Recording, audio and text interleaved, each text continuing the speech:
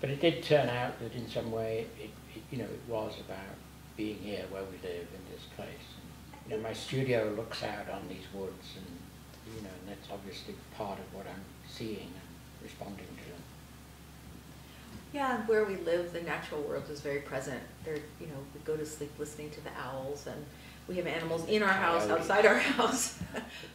I had just been reading Emerson. Literally, I had just reread Emerson's wonderful essay, Nature, where he's talking about the American landscape as a source of aesthetic and ethical and philosophical source of inspiration, as well as nation building. But so those ideas were in the back of my mind. I was also reading a lot of Wallace Stevens, and so I was thinking a lot about the role of the imagination and nature. So, Garth, you look yeah, I wasn't thinking about those things. I was thinking about, you know, the natural world and the man-made world, and the way they, you know, do and don't work together, and yeah, that kind of thing. I mean, I you know, the keep remembering the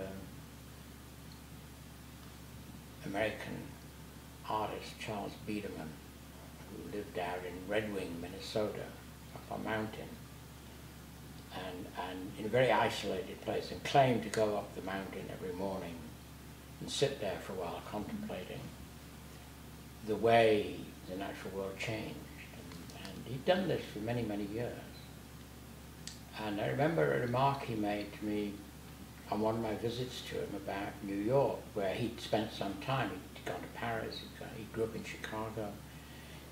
But at some point he said, I don't know how anybody thinks they can make art in New York, you know. It's a completely man-made world. You've got to confront an order that is not man-made. I still think about this, you know. There's an order that's not man-made, you know. So, I mean, these are the things I was thinking about. you know, I just think people have a lot more capacity to do creative things than they often give themselves permission to do. And I certainly felt that I had managed, with Garth's help and because of the luck of having a fellowship and being able to take a little time off from work, to give myself permission to just do something I might not have thought possible a couple of years earlier. And that was really energizing. And the people who saw the work that summer, you know, it gave them a lot of energy. And we thought, well, this would be exciting to publish. And then when we went down the road of publishing it, we realized there was a strong response to the environment that we wanted to capture and be part of it as well. And so we call that the kind of environmental ethos of the project. But